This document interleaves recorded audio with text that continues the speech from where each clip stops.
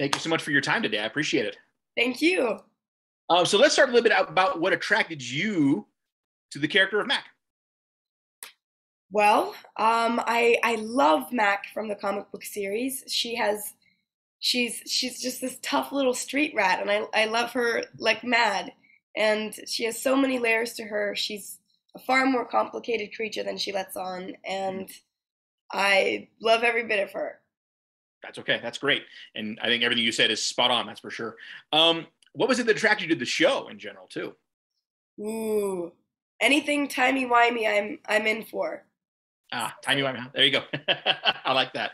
Now, obviously, huge comic book series, iconic character from the comic series. Were there any pressures that you felt in taking on this role and being a part of this big universe?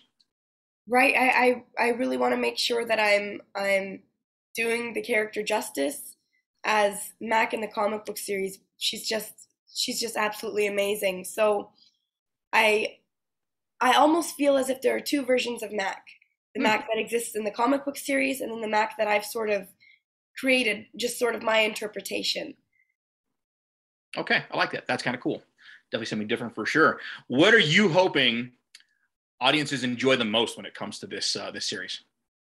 Ooh, well, that's the thing about this show that I love so much is that there are so many different elements that different people can connect to Hmm. and enjoy. There's if you like special effects, we have amazing special effects. If you like um, heartwarming coming of age stories, we have the Paper Girls who are just trying to navigate um, their young lives. And there are so many. If you like time travel, we've got plenty of that. So there's just so many different things that people can, I think, look at and enjoy. Something like that. Yeah, no, that's fine. That's fine. That's great. And actually, I kind of want to back up on your character for just a second there. You know, she represents so many wonderful things, and obviously, I think she's going to be a beacon for audiences as well. What do you hope audiences take away from Mac when this season is over?